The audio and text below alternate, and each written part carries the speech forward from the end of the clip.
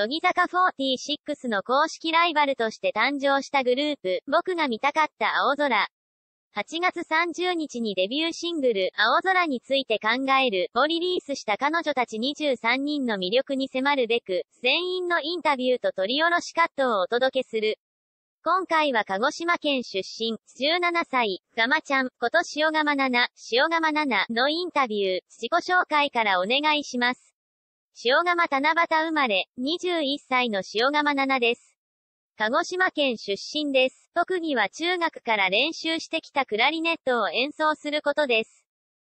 趣味は家でゴロゴロしながらアニメを見ることです。チャームポイントは愛嬌と笑顔かな。人見知りはするけど、慣れてきたらおしゃべりしちゃいます。よろしくお願いします。はじめは人見知りしてしまうんですね。塩釜はい、自分から話しかけるタイプではないです。5月に合宿があって、同じチームや同じ部屋割りだったことは話せたけど、そうじゃないことはあまり話せなかったです。今はもう平気で話せます。船員さんに話しかけられるのは、塩釜苦手です。おしとやかになります。できれば直したいです。ファンの方とのお話し会の時に猫かぶっちゃうんです。緊張しちゃって笑顔の回数も減っている気がします。それもアイドルの重要な仕事の一つですからね。塩釜ファンの方の方から話してくれることが多いので助かっていますけど、次々に話すことになるから人見知りとか言ってられません。最近は慣れてきてギャグとかもやります。特技はクラリネット。中高時代は吹奏楽部で全国大会に出場したとか。塩釜そうです。すごい練習しました。強豪校だったので上下関係もあるし、実力で測られるので厳しかったです。高校2年生の時に全国に進んだんですけど、3年生の先輩とオーディションみたいなことをやって、勝ち取りました。どんなオーディションでした？塩釜3人の枠を6人で争いました。順番に吹いていって、先生に、はい、いいよ、と言われた人が合格なんです。最後に私とその先輩の一騎打ちになって、私が先に抜けました。その年はコロナ禍に入る前の年で、翌年から大会自体が中止になってしまったので、大会に出れてよかったです。趣味はアニメ鑑賞、塩釜はい、今期は、呪術廻戦と、私の幸せな結婚が面白いです。特に好きなのは高校生が戦う系か恋愛系です。僕のヒーローアカデミアも高校生が戦うので好きです。小学校時代のアニメを発掘するのにもハマっています。休みの日は外に出たくないです。一日中ベッドの上です。僕青で一番アニメが好きなのは、塩釜杉浦英恋です。漫画にもアニメにも詳しいです。声優さんも好きだし、塩釜さんはアイドルもお好きだとか。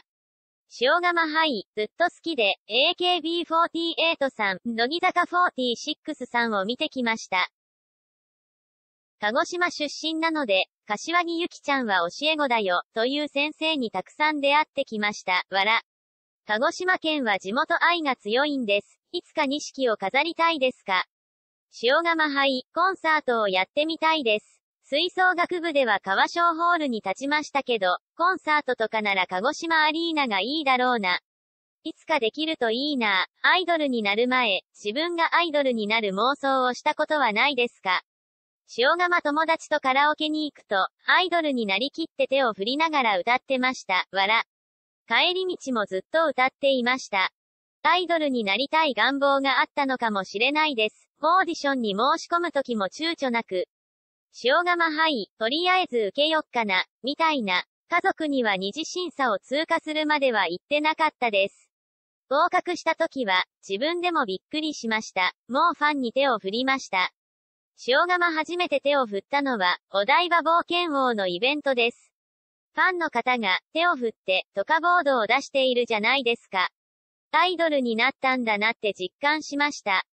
もっとたくさんの方に手を振りたいです。そして、いつかたくさんのペンライトが光る会場を走り回りながら歌ってみたいです。ところで、先日のオールナイトニッポン X で、ある発表がありましたね。塩釜そうなんです。グループのリーダーに就任することになりました。スタッフさんからの指名ですか？塩釜そうです。私が簡単符疑問符って驚きました。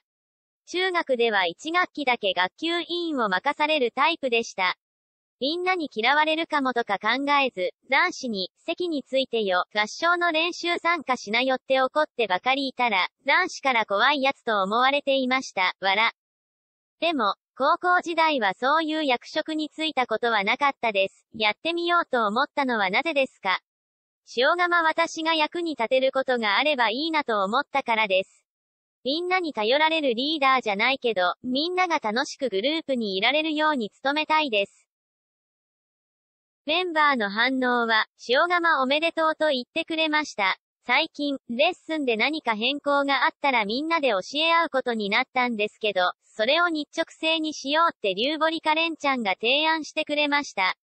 それは、私一人に任せきりにしないよう、配慮してくれたからです。